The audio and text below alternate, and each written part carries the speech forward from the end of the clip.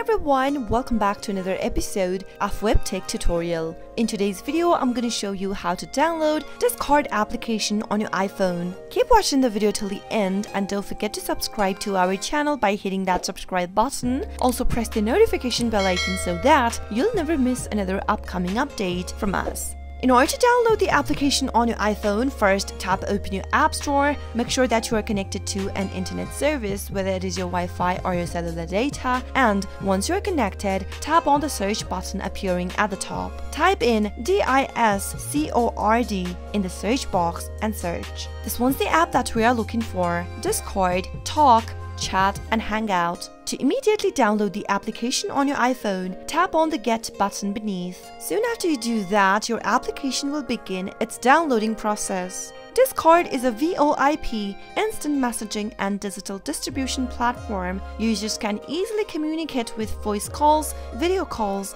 text messages, medias and files in private chats or as a part of communities called servers. Soon after the application gets downloaded and installed on your iPhone, you should see an open button popping up right beneath the app. If you tap it on, you'll be able to launch the app open, and that is how it will look like. That is how you can easily download Discord application on your iPhone. I hope the tutorial was helpful to you. If it was, go ahead and give us a thumbs up. I'll be back soon with more tutorial videos like this. Thank you for watching.